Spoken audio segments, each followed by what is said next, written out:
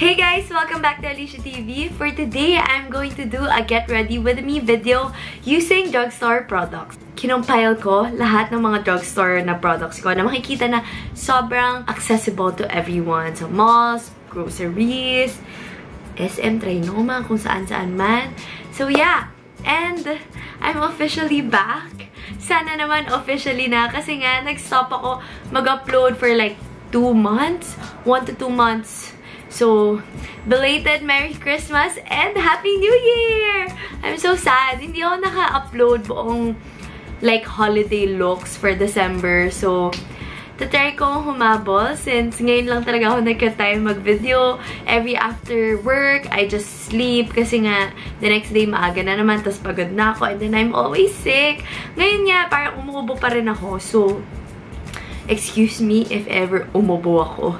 Kasi, meron pa akong thick phlegm. As in, ang tagal. Siguro mga before New Year pa to. I really hope you enjoyed this. And sana na-miss nyo rin ako because I super miss vlogging. Let's get into the tutorial. So first, I'm going to moisturize my face using Jeju Aloe 99% Fresh Soothing Gel. So this is from the Face Shop. Yan. Yan yung itsura niya. Very accessible. The Face Shop, alam naman natin, lahat ng malls meron yan. So, here. Sobrang okay to na moisturizer. In the morning, at night, ang lamig lang niya sa face. And natutuyo siya. Hindi siya sticky. So, next is I'm going to use e.l.f. Poreless Face Primer. It reduces the appearance of enlarged pores. Okay. Next is, actually, hindi ko mahanap. Usually, Maybelline ako kapag foundation, pag drugstore. Pero, hindi ko mahanap. Yung mga sisters ko, kuha dito, kuha dyan. So, ito lang yung nahanap kong foundation ngayon. This is Loreal Infallible Stay Fresh Foundation. This is perfect for oily skin. Pero ako kasi, I've said several times before na dry yung skin ko. So, ito medyo first time ko siya gagamitin ngayon. So, we'll see anong effect niya sa akin. Oh my God! Ang bango niya!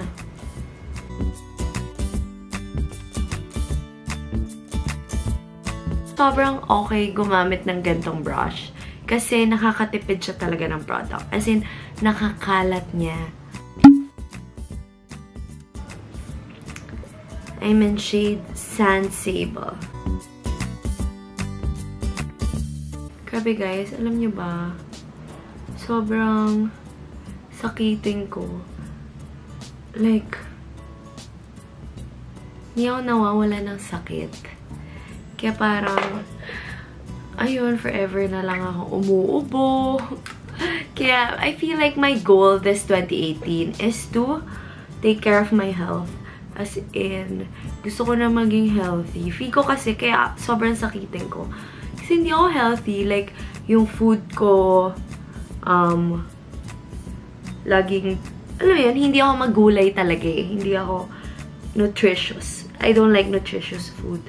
I don't like, veggies. More on ano ko eh, pizza. Yung mga junk talaga.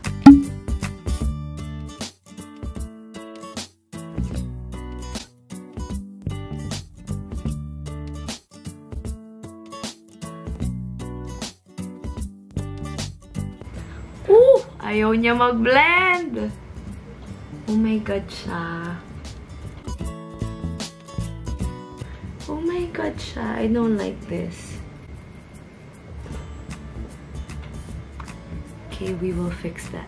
Next is, I'm going to set my face. So, ang ginamit ko sa beauty blender ko is yung ditong side. So, when setting, ito yung ginagamit ko, yung patusok. So, this is from Nichido. So, alam ko, sikat na sikat tong pang-set na to. This is in Creamy Glow.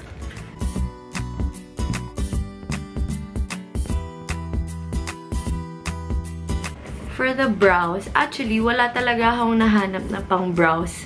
Kasi yung gusto ko is yung BLK. Though, naiwan ko siya sa office kasi meron ako ng maliit na kikay kit. So, gagamit na lang ako ng yung brown dito sa foundation. This is what I'll use rin sa eyes. So, this is from Fashion 21.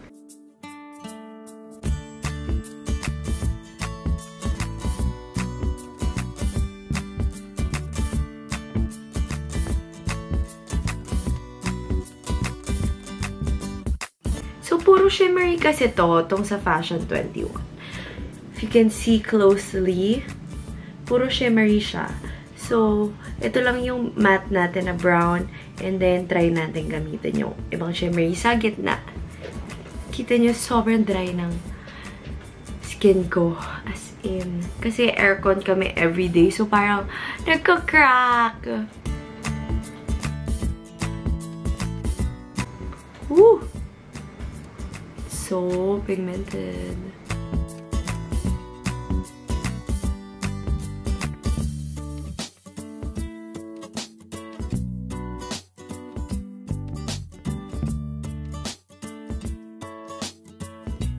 After that, meron akong flat brush. Itong mga pang-eye brush ko is from Swash. Oh my god, hindi ko in-expect to ha. Sobrang pigmented na. From Fashion 21, in fairness. Usually kasi yung mga chipipay na ganito. Alam mo yung para siyang pangbatang makeup na walang ka pigment-pigment. Try ko tong super light na to. Itong parang pinkish copper.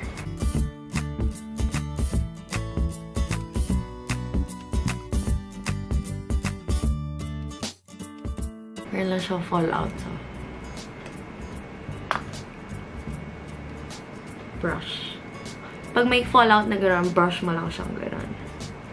Kasi pag ginanon mo ng kamay mo, pag mabigat yung kamay mo, madudurog na siya sa face mo. So, didikit na siya. Mag-eyeliner na tayo. This is from Intuit.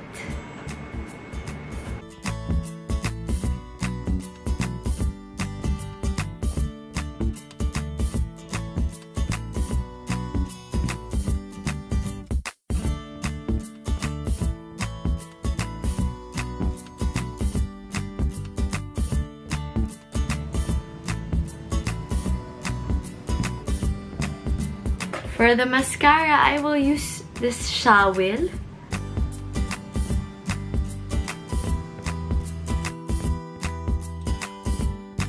Next is blush.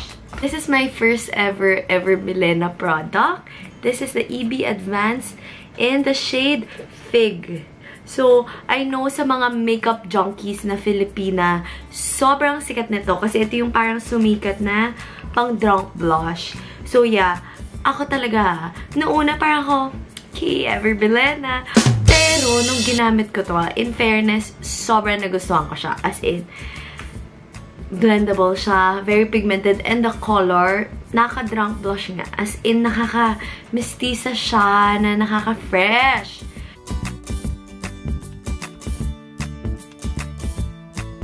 Lastly, the lips.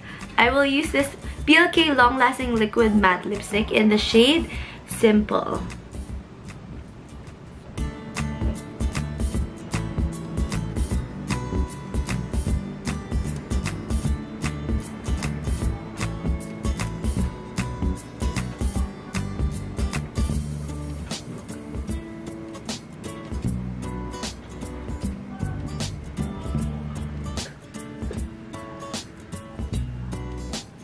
Itong formula ng BLK, I super love it. Hindi siya drying. Pero ang napansin ko lang, ang nipis niya. Ang nipis niya sa lips na parang kailangan ko siya i-double. Okay, and then, setting spray. So, I will use this Urban Decay All-Nighter. Medyo may cheat tayo. Okay. Thank you, Urban Decay. Okay, and we're done! Okay guys, this is the final look. So, I really hope you like this video. Sana may nakita kayong like... Oh my god! Oh my god! Oh my god! I almost forgot my highlight! Ang tanga ko! Stay tuned. We're not yet done. This is the best highlighter na drugstore ever. As in, subtle na ang gandang glowy. Yan. Thank you so much guys for watching. I really hope you guys like this video. This get ready with me using drugstore products. And I super miss you guys. Comment down below what you think and give this video a thumbs up if you like it. I hope to see you guys soon.